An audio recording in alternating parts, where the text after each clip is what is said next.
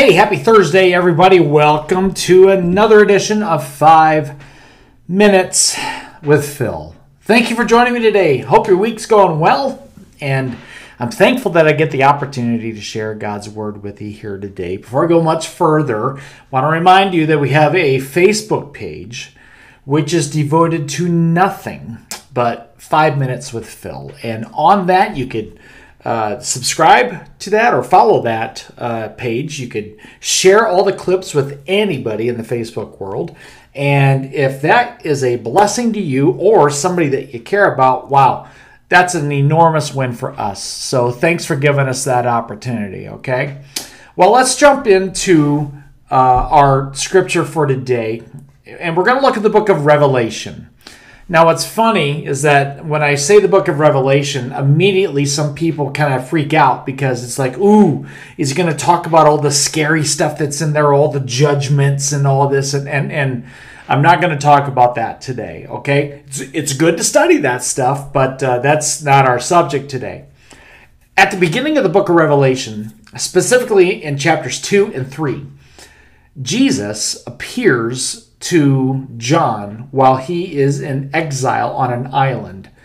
And he dictates 7 letters to each one to a different church. And this one he dictated to a church in Laodicea. And he says something at the end of this letter that might be kind of familiar to many of you watching this or listening to this. It's in the New Living Translation, so it might sound a little bit different than what you're used to. But I think God has a good message to each of us because of it. Take a look at this if you would. Revelation chapter 3, verse 20. Jesus says this, "Look, I stand at the door and knock. If you hear my voice and open the door, I will come in, and we will share a meal together as friends." Now, I grew up in the church all my life, okay? And so occasionally I would find myself either walking through a church or maybe even like a church supply bookstore that would have different pictures hanging on the wall, different pictures of Jesus. And you'd have pictures of Jesus on the cross, and you'd have pictures of Jesus, holding a sheep or praying in the garden. Good pictures. And this one's often depicted as well as Jesus standing at a door and knocking. And a lot of people will read this scripture and they'll look at that and they'll think, oh, well, how nice. Jesus is trying to get the attention of sinners so they'll open up the door and give their lives to him.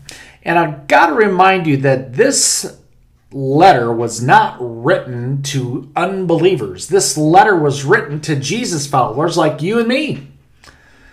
And when you put it in that context, it's kind of interesting to see that Jesus was trying to get the attention. He says it's like a door knock, knocking on a door, trying to get the attention of the people in that church. And he says, if anyone opens the door and lets me in, I will come in and I'll have a meal with them as friends. And I think there's a message here that's saying, you know what? Jesus will do whatever he can to try to get my attention and your attention. And his whole point in doing so, his whole mode of operation is not to get your attention to condemn you or punish you or make things bad for you. What he wants to do is for you to open the door, because Jesus did not say, behold, I'll kick the door down. Jesus said, I stand at the door and knock, and you've got to let me in. But if we make that decision to let Jesus into our lives and into our hearts, you know what happens? Jesus wants to have fellowship with us. He wants to have a relationship with us. He just wants to be with you. And I guess today there's a picture of Jesus that I want you to grasp, of him wanting to get your attention. Maybe for you it's through this little video, maybe it's through your circumstances, but the Lord wants to get your attention, and he wants you to open the door of your heart to him. Maybe even further than you've ever opened it before, so that he can come in and expand that relationship that you have with him.